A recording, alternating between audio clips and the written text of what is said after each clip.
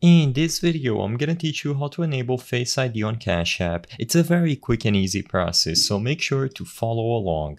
If you have a device capable of doing Face ID, all that you have to do in order to enable it for Cash App in order to secure all of your transactions is to first make sure that Face ID is set up properly on your iPhone. So if you haven't set it up already, open the Settings app and you will be able to find the Face ID option in there as I've highlighted here.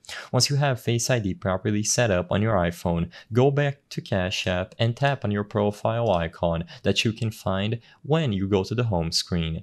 Inside of your profile, scroll down until you see Privacy and Security as I've highlighted here.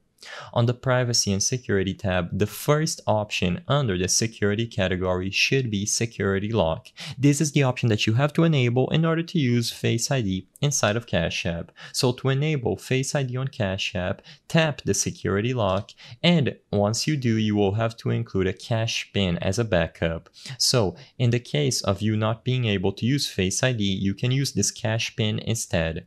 Once you have the cash pin set up and the Security Lock toggled on, it will be automatically set up, and the next time that you try to make a transaction involving any amount of funds, you will have to either use your Face ID or the cash pin that you set up. You can turn this off at any time. Just go to the same menu and untick the option, but as long as it is left as on, the next time you try to make a transaction, you will have to use Face ID. If you don't see this option, or for whatever reason you cannot enable Face ID inside of Cash App, make sure that you go over to your iPhone settings and that Face ID is set up properly. As long as your iOS version supports it, you will be able to use it inside of Cash App. I hope I was able to help you on how to enable Face ID on Cash App. If this video helped you, please be sure to leave a like and subscribe for more quick and easy tips. Thank you for watching.